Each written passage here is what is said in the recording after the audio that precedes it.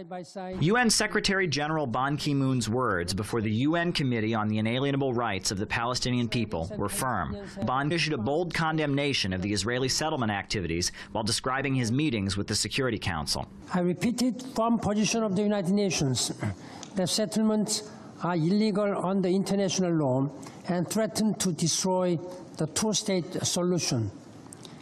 I urged Israel to take action consistent with the prior agreements. Secretary General Ban Ki-moon's comments at the opening of the 2016 proceedings bemoaned a lack of progress and warned that patience in Gaza and the West Bank could be running out.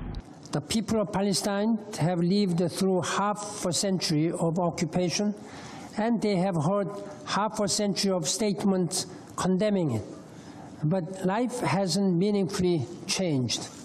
Palestinian Ambassador Riyad Mansour was appreciative of the Secretary General's words and graciously thanked all countries which are aiding Palestine. Mansour's remarks called for concrete action against Israeli occupation. We believe we can do something. The status quo is unsustainable. We have to double our efforts in order to open doors for peace, and we have to find ways for opening such doors. While many officials urged negotiations toward a two-state solution, Rabbi Yasrel David Weiss told Press TV that many Jews around the world want Israel to be dismantled. Weiss says Israel's existence is a clear violation of Jewish law. Saying that we are allowed to occupy another people because God said so, and that's the greatest rebellion against God.